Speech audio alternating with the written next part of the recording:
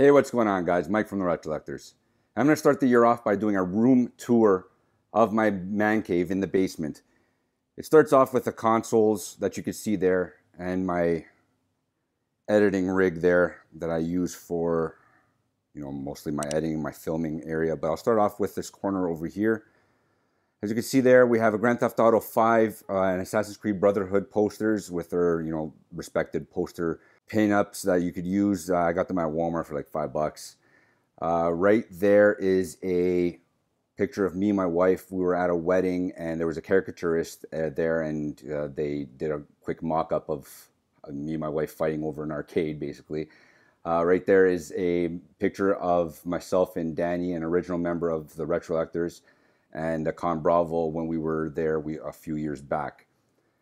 As you can see up here, I have quite a bit of boxes. I'm kind of like a hoarder when it comes to console boxes. If I get and try to keep my console boxes from when I grab them. So right here is a PlayStation 1. Obviously beside that, PS2, PS3. The PS4, because I bought it secondhand, I don't have a box for it, but instead I have even better, the Sega Dreamcast box there. The Greatness Awaits box there that I have like a bunch of boxes that I was given from, I think CGR gave me a bunch of promo stuff a few years back, and actually was able to use that. PS3 controller, my PSP, which hasn't gotten much love in a long time. Joker Always Overlooking, and the controller that I did a review on maybe a year ago. Super Mario Brothers cereal, which was, I found that at the Barry Game Exchange. I think I paid way more than I should have for a box of cereal, but it's a nice little piece of art right there. And in front of that would be a dish holder, but would normally hold my DS. I'm playing Legend of Zelda: Link to the Past, and that is right now upstairs. My Mario 3DS, and a few boxes here, my Xbox section here, and my iPhone and iPad and my iMac. My iMac is a few years old, and it serves a purpose for the editing. I had been doing it on a laptop for a while, and a lot on my phone. The first maybe 2 or 3 years of this channel, I was doing a lot of editing just on my phone. And then I decided to take the plunge and get an iMac, mainly for the family, but I mainly use it for just editing. Back over here, I'm going to start off with these 4 cubes, and I'm going to work my way around. Right here's my Atari 2600. Unfortunately, it's on the fritz, and it's not working at all. I have to get this fixed. This is my Junior. I had this when I was a kid. This is not the exact one I had because I gave that away, but I rebought it again, and unfortunately, this one's on the fritz. My Sega Genesis, again, the same thing. Gave it away and I had to rebuy it again, but this one does work. I have it connected to my old TV down the bottom. The Sega Dreamcast right there. As you guys know, if you guys are familiar with this channel, I'm in love with this console, and it does get a little bit of love when it comes to whenever I get a chance to come down here. I tend to put a game in and just, go on and play and enjoy what I can. Right below that is my PS1. It's not connected just because I have my PS2 right there, and with the PS2 Slim right above it. My PS2, it's backwards compatible. It does DVDs. And I use that majority to play any, PS1 games in my PS2 system right there. Right below that is a PS3 Slim. And unfortunately, that's not connected as well. When I did my setup for this basement, I just put this down because it was upstairs in my living room, and I just brought it down to serve a purpose. And because my PS4 would be there, I never got back to actually connecting that back up for any particular reason, but my PS4 would typically go right there. Right here is a Toshiba 32-inch. This is something I got when me and my wife got married, and as you can see, I have a switcher box right below there, and a switcher and HDMI switch box there with some LED lights. You guys see that normally in all my background videos. There's a switcher I got from Amazon, so basically all those things there I got from Amazon. My 20-inch Magnasonic television that I play most of my retro games on. I connect my Genesis, my Dreamcast, my NES, my N64, anything that's pretty much composite, I connect through there. And I know I can go to component or even higher HDMI and all that for all these systems, but I'm not the type of person that is really interested in the graphic fidelity because when I grew up, we didn't really pay attention to that as much as just playing the games. So I just stick to this 20-inch flat screen, and it works pretty well. Right below that is my storage boxes for controllers and a whole bunch of useless stuff. And below that is my Sony surround sound that you guys see there. Right now I haven't connected 2 of my speakers, and unfortunately I just have the front-facing speakers for me. Right there is my NES. This is my original NES. I got this, I believe, in 1988 for a birthday. My parents got me this, and I couldn't be happier when I got this. I had my Atari 2600 for like 2 or 3 years prior to that, and everybody was already on to the NES at this point, or Sega Master System, but most of my friends were on the NES. And I've played so many games and so many memories on this console. It's up there as one of my favorites, but the Dreamcast, because of the amount of games I bought personally, when you decide to grab games and buy them yourself out of pocket, you have to pick and choose which games you think are going to be good. NES was games that were given to me as gifts and stuff like that. So some of these games that I got weren't as good as you would hope to be, but this is one of my second favorite consoles. Right there is my N64. This is my original N64 as well. Played a lot of games on this as well. A lot of wrestling, a lot of nights of 007 and wrestling, WCW Revenge, or WCW versus NWO, or even WWF WrestleMania. Right below that is my GameCube and my Wii. My GameCube is not connected, mainly because my Wii is backwards compatible. If you guys have a Wii like this, it is backwards compatible. So I play a lot of my Wii games and my GameCube games on there whenever I get a chance to.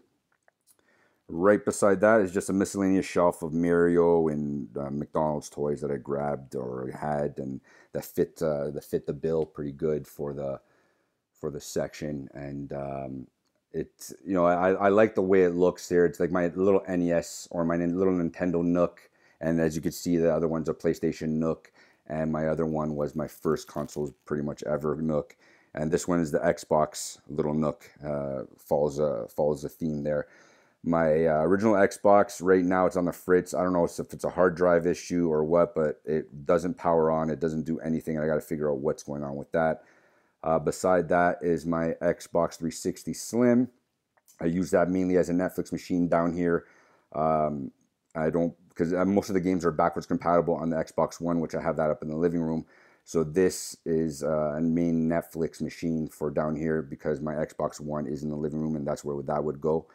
Right beside that is a Halo 3 helmet with some Fallout, I think poker chips. I don't remember where I got those.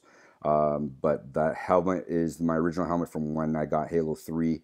And standing in line, waiting for this anticipation at midnight, and then you actually get this, and you're walking out with this giant box, hoping that nobody robs it from you, because it spent quite a bit of money back then for this little helmet. But it's a nice little addition to the Xbox theme there.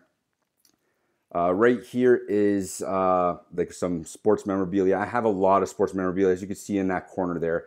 That's where my bar is gonna go, and I have a lot of sports memorabilia in those boxes and stuff like that. So I'm a Red Wings fan, if you guys didn't know. So I have a lot of Red Wings memorabilia and stuff like that. I'm also a Vikings fan for the NFL. A lot of these things are pretty cool that I got over the years. That is from Ted Lindsay. He signed it when I went to go watch a Red Wings game. This is to my daughter and to both my daughters. He signed to Isabella and Alexandra. So getting that was pretty cool.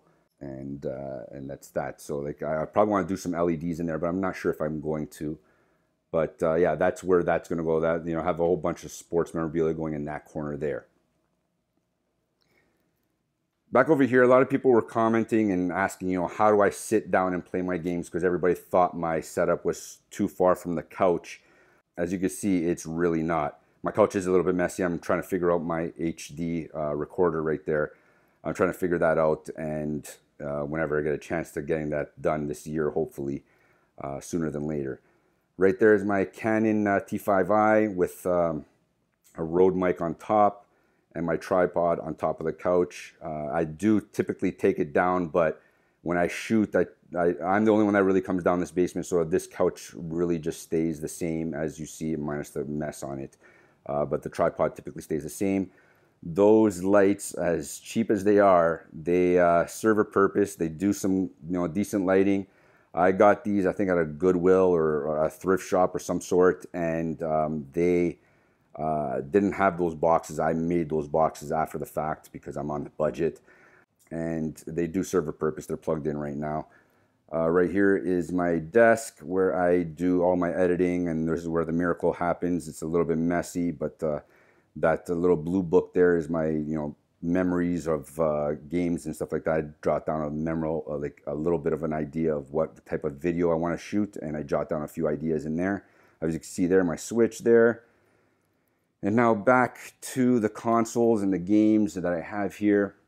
Up top there is my Dreamcast collection, and this is not all of them. A lot of the holes that are missing there are games. Not a lot. All the holes that are missing there are the games that I'm planning on doing a video on in the new year.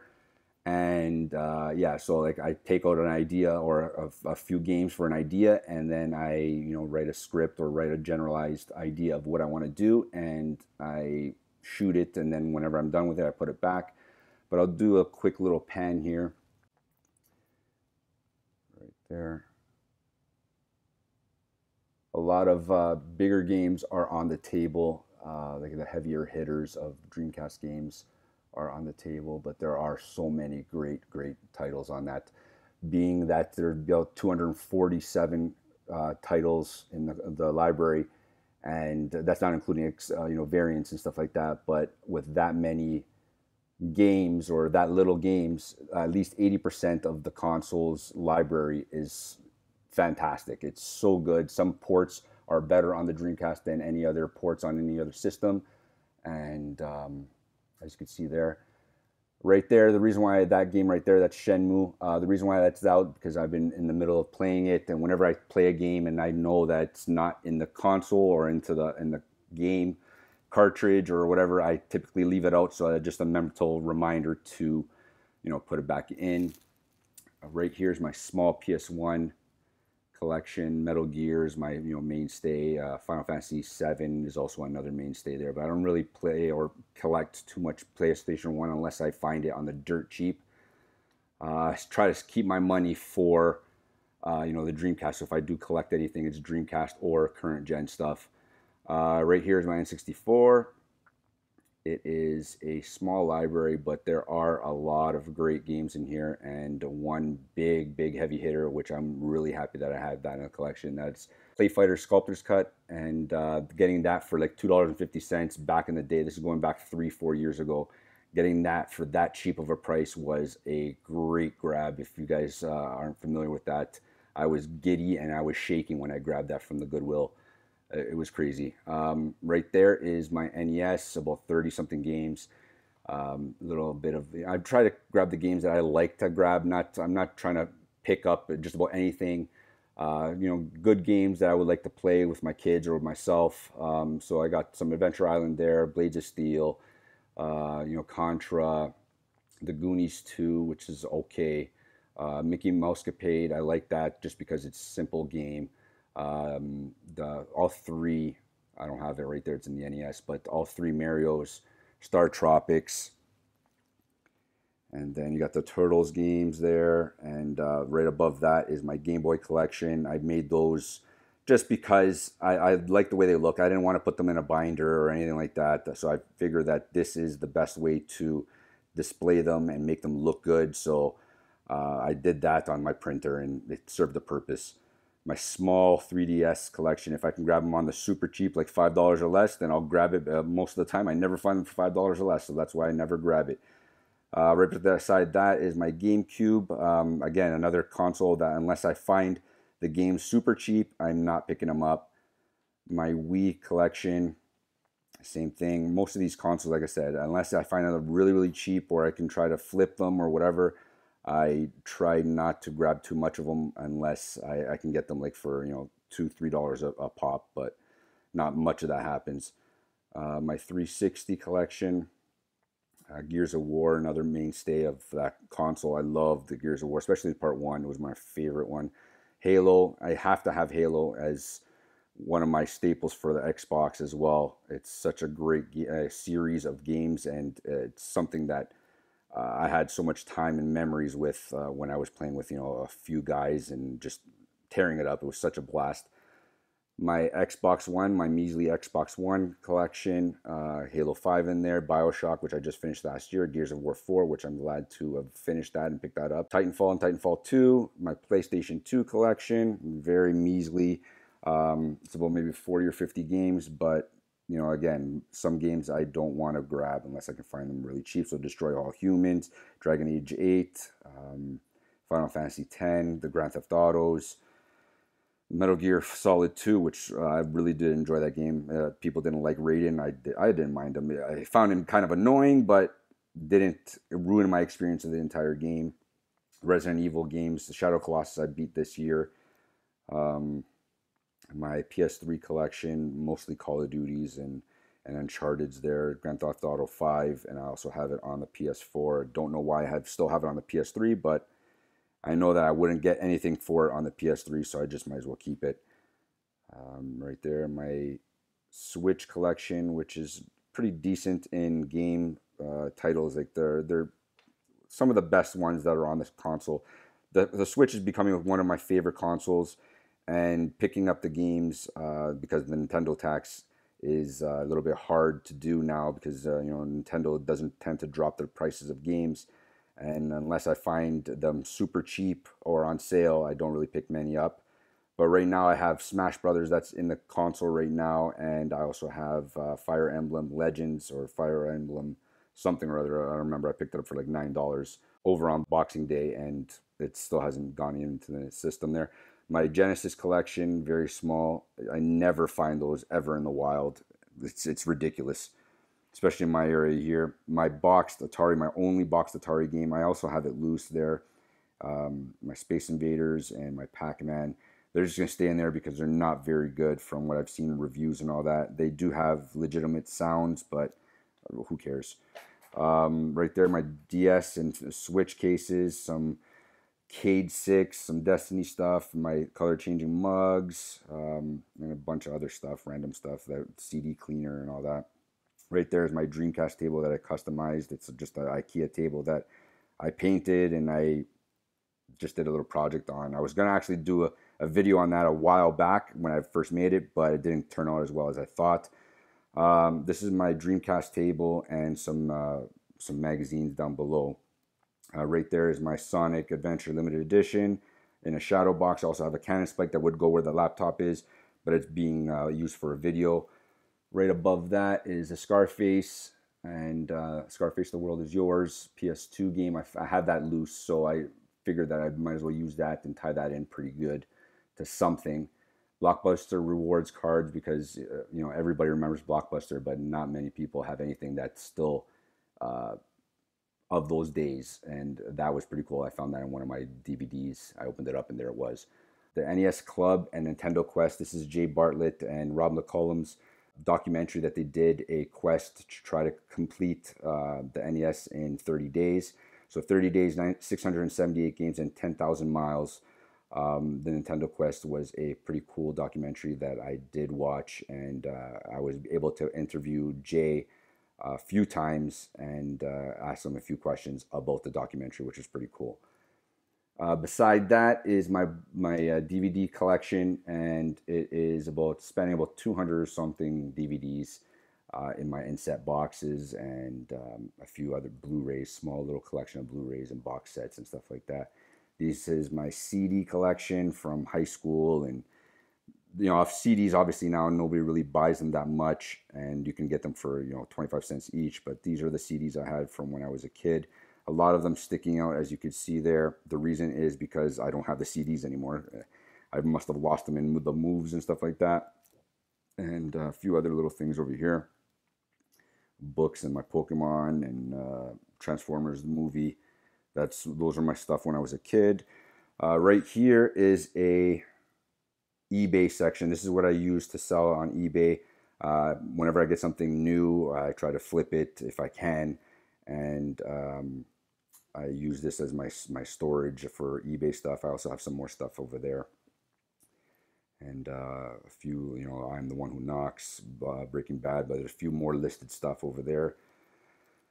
Over here is my comic book section, and I'm going to do a change on that. That's why I have some corner rounds there. I'm planning on changing something for these comics. I'm not digging this whole area right now. I'm contemplating keeping the shelf for memorabilia, but the comics I think I want to do something else with, and I'm not sure exactly what I do.